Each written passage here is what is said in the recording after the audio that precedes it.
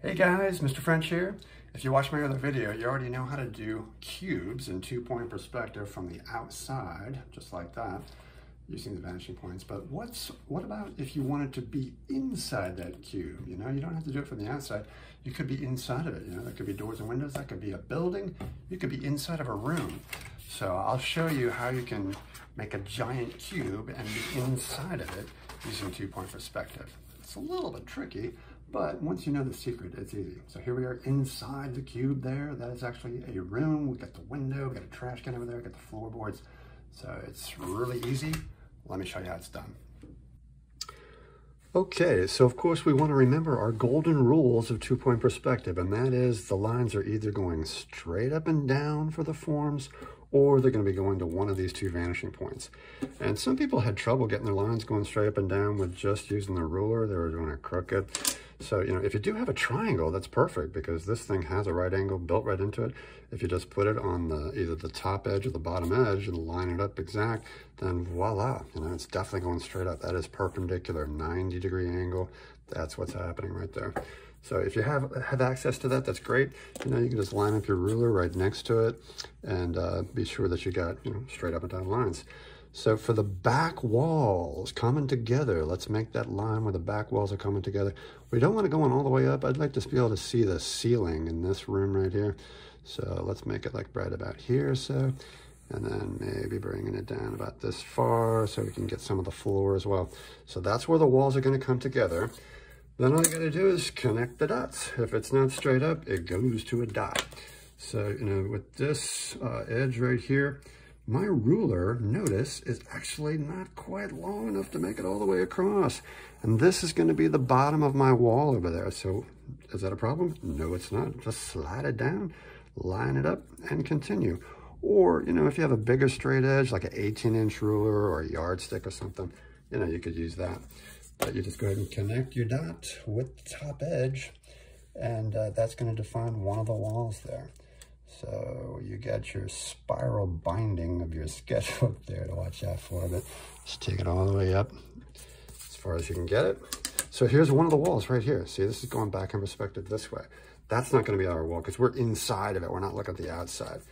And if you're confused already, don't worry. When I go ahead and finish this up, everything will be crystal clear. So let me just do it on the other side to get the other wall.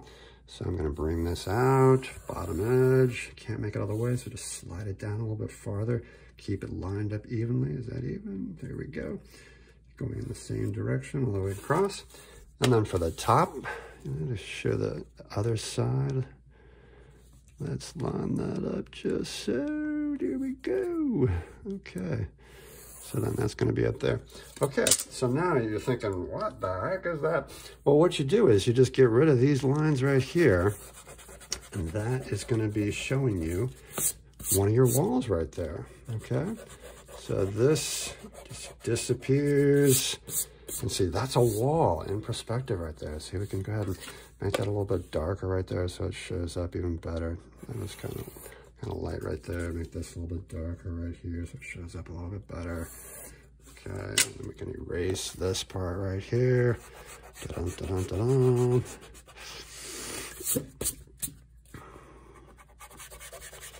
There it goes. Okay. And of course, you know, eventually you can get rid of your horizon line there too, but you know, there's your two walls in perspective, okay? So, you know, let's say we wanted to put a painting on the wall or a window on the wall. How do we do it? Super easy. Remember, just go to your vanishing point for the top and the bottom, and then you go ahead and create the sides by keeping it going straight up. So let's make it, oh, I don't know, how big do we want to make that? Let's go like right about here. All right, so then right in here, you know, we can have like a big wide window. It could be a short. You know, if you have your triangle, go ahead and use it to define that. So it's going straight up and down. Let's go ahead and try right over here. There, and we'll slide it over. And then maybe right here. So look at that. Now we've got, you know, a painting hanging on the wall there. This could be a window. You know, you can develop a frame inside there for the window frame or picture frame, whichever it is.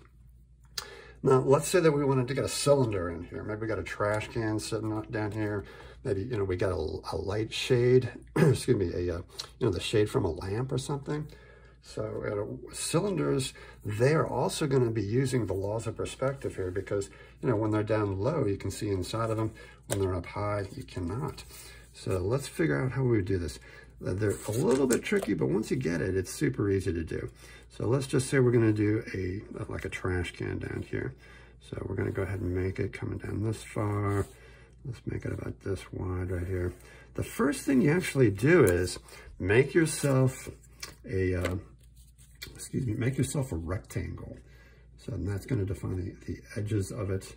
Then you go ahead and slide the curves in there using perspective. So keep your right angles there. Make it going straight up and down and straight across just to make a rectangle at first, okay? But of course it's going to be rounded. We're going to see an ellipse inside there, right? It's not going to be a circle. It'll be an ellipse because when you tilt the circle, that becomes an ellipse. So to figure out how much of a curve you've got, use your vanishing points. You know, the lower it is, the bigger the curve is. So from this corner, we go from this point to that corner, go down that way. And then from this corner over here, we're going to our other vanishing point. And that comes down this far right here. Okay, so where these things intersect, that's how far down this ellipse is going to curve. It's going to curve all the way down here. But you don't try to cram it into that little triangle right there because we know that it's symmetrical. That the middle right here is where it comes out the farthest.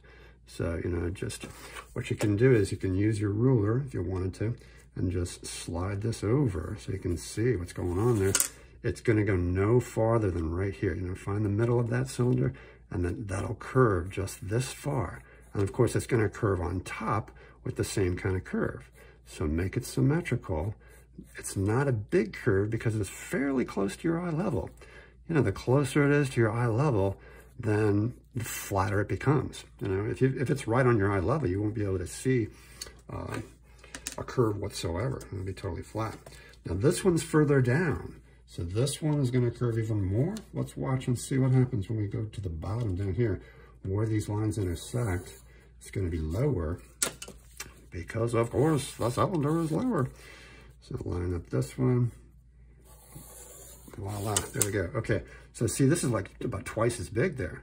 So, you know, we know it's not going to curve inside there. It's going to curve, you know, to this point level right here, you know, below there. See, we just scoot that over. You could use your ruler if you wanted to. But yeah, go ahead and just curve it down that far. And then you've got the cylinder sitting there in perspective. See, the lower it goes, the bigger the curve is. Alrighty, super easy, super fun. You know, it could be up here, and then we would see inside of it. If it's up high, of course, remember, it's gonna look like that. You know, and if it's super tall, where, you know, we don't see the top or the bottom inside, you know, it would look like that for the top. And then it would also look like this for the bottom, you know. So that will be the way you do it. So we got our wall over here. You know, you could put doors, you could put furniture in there, whatever you'd like.